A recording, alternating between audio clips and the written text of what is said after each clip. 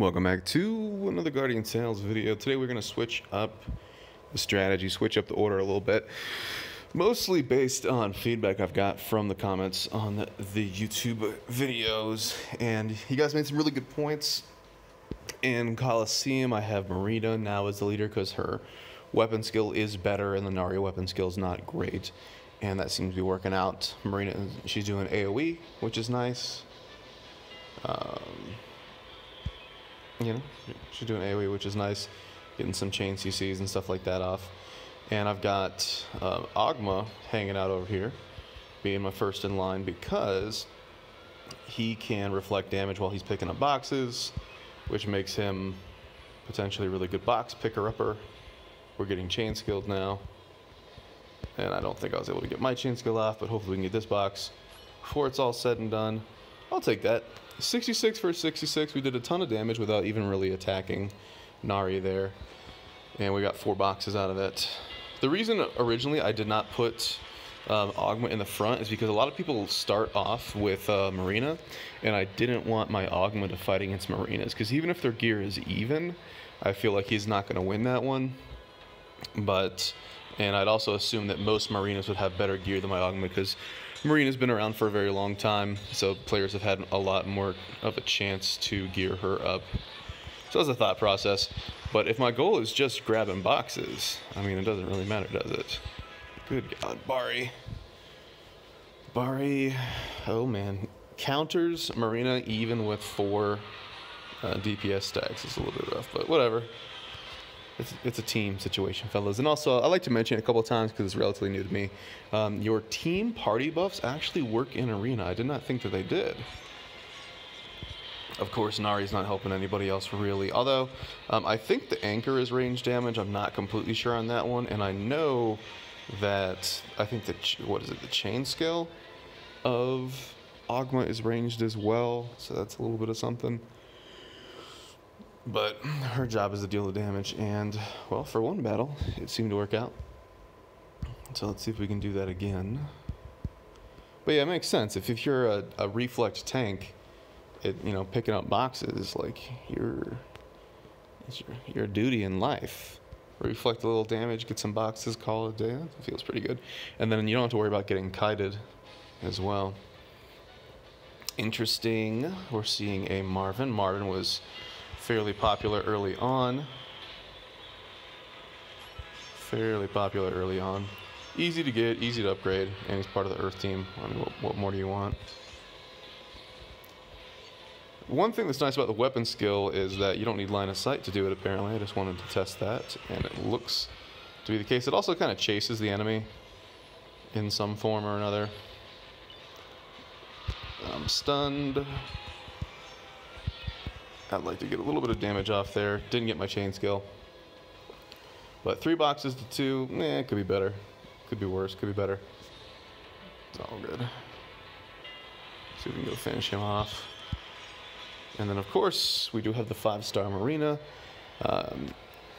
She has been amazing from the moment I got her, and she continues to be amazing. What continues to not be amazing is having to deal with a Bari, so that's not great. I just wanted to throw that anchor before he did that attack, so I get my defense. And then I guess I'll get some more boxes here. I should have thrown the anchor there, but I'm getting greedy. I'm also getting stunned. So what is that? 5 boxes to none, and then we have to fight a Bari and Marina after this. So let's just go be aggressive. Where you at? I thought she'd be right up there. Maybe she's riding the clock. I don't think it's gonna work out for you.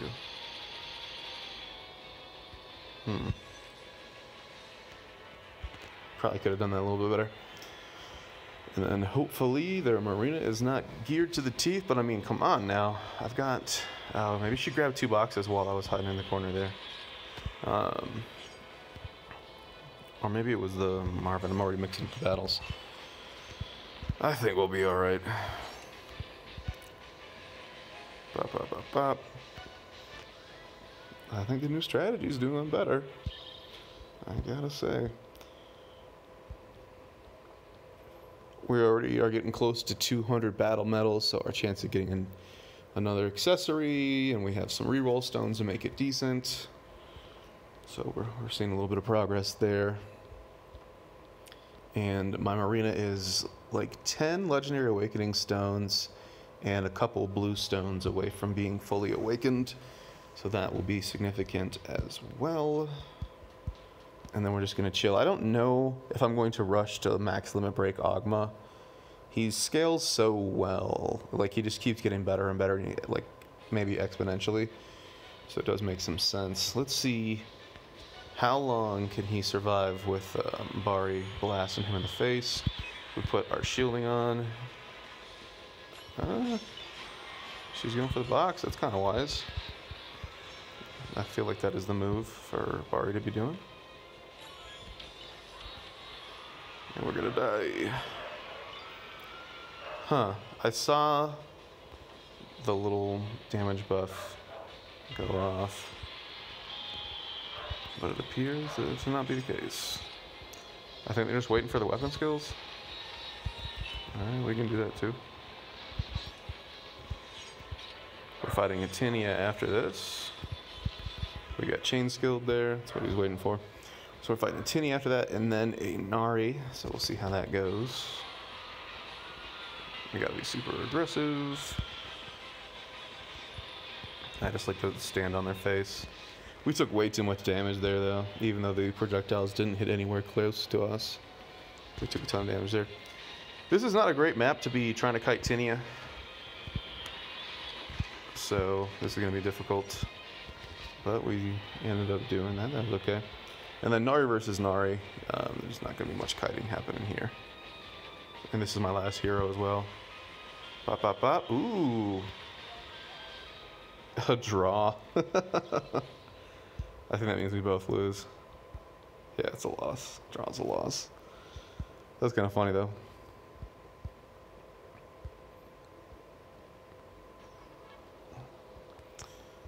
It is what it is, fellas. But yeah, we're doing considerably better. But Eva is coming soon on the banner, and you got that new guy I've been talking about. I hope that we get the Eva weapon. I'm going to continue doing the 100 gem pulls, and hopefully we'll get a little bit of luck there. There we go.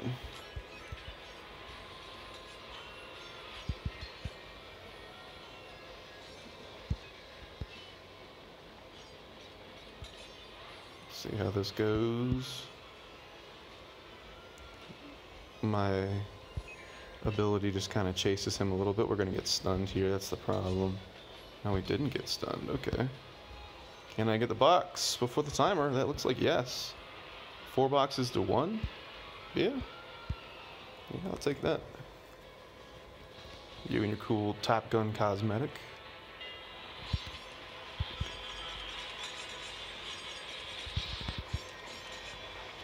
Alright. I probably should have let that battle go on longer so I could have grabbed more boxes, but whatever. This is our life now.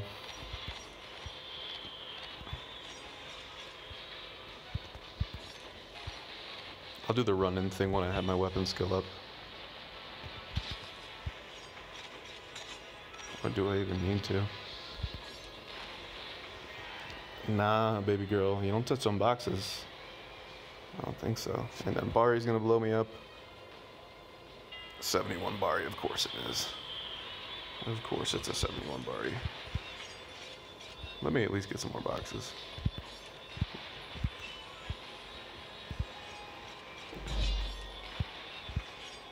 Chip, chop, chip. That's not bad. Not bad. I think you guys can figure out where this is gonna go. So I gotta say, we're getting a little bit more consistent. That's all I was hoping for, really. I don't see a number indicator on my defense buff. So it's kind of hard to tell how much my defense buff has been stacked up. But I think it's probably good enough testing. And is this the last one? I am aware a lot of you guys have suggested or advised that if you reset your Camazon battle, if you see it's not going the way that you want, you can reset it, and it's like it never happened. You get to try again and change your team. And I'm aware of it. It's just not a playstyle that I want. It's just unfortunate that the developers have coded the game in that way to make that basically part of the playstyle. I assume they did it to help people that have disconnect issues, so you're not burning your tickets for no reason. So I get it, but the problem is the way that the game mode works is if you want to push to your highest potential, you have basically made it mandatory for people to do that, which is not a great experience. Yay, we got the box first. Not a great experience. It's just not the playstyle I'm going for. But one of the problems is you walk in, it doesn't tell you when you're setting your team that the enemies are ranged immune or whatever. Pretty even battle, as you might expect. So you can have a ranged team, and you can walk into a team that is just completely ranged immune or has just enough ranged immune enemies in there, and that'll screw you over.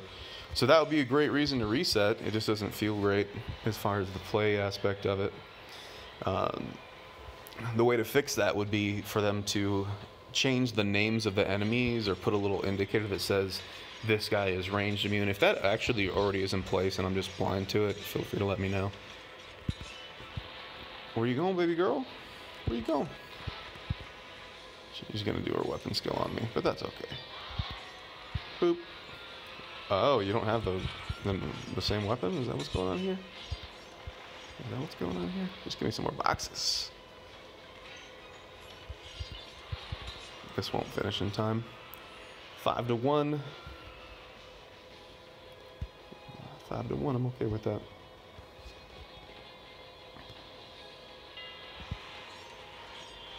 What are you following me for, girl? So yeah, I'm not a big fan of that. All I gotta do is just put a little indicator that says, hey, you got some enemies that are immune to range, and then you don't have to do the exploit thing. I was hoping that he would throw that attack blindly, but looks like I'm gonna eat all that one. It feels great. Bop, bop, bop. I swear if I lose this, I'm gonna flip out. Whoo! 5 buffs to 1. My Nari is completely awakened with her weapon, and I still almost lost that. How in the world? I should have started right on top of the guy when the battle started. I shouldn't have. I was hoping I could juke one of the shots and get in real quick, but that was not the way things were going down. So anyways, things are going well. Let's look at some of these heroes. Hey, you do your attacks per day. Ooh, we get some coffee, boys. What's up? Do your attacks thing. They've moved the side story button, or was it always there? Maybe it was always there. I don't know why that's weirding me out, but it kind of is. So that was going well. It didn't show us collecting the gems from the week resetting. From Coliseum, we got like 2.3k gems, and from Arena we got like 2.1, and then from Guild Boss, I think we got like 2.7 or something like that. I don't know. So the gems keep ticking up, man. I'm buying my 100 coffee per day, I think, and doing the 100 gem pulls. Today I got nothing in the 100 gem pulls, and usually you don't get anything, but you're still getting magic metal currency, you're still getting hero crystals, you're still getting mileage currency. But I don't know if I mentioned it, whereas I think it was yesterday I did the 6 100 gem pulls. I got Lapis, which I don't intend on using, but hey, it's a 3-star hero that I didn't have, so that's awesome. I got another loopy weapon, so I was able to limit break my current loopy weapon, and then I got the Aisha weapon, which is actually pretty good. Aisha, you can do a really interesting crit team, so we might be seeing something like that in the future. But that's about it. That's all we got. And still working on town stuff. Not too shabby. Alright, fellas. Anyways, I appreciate y'all for watching this video, and I will catch you in the next one.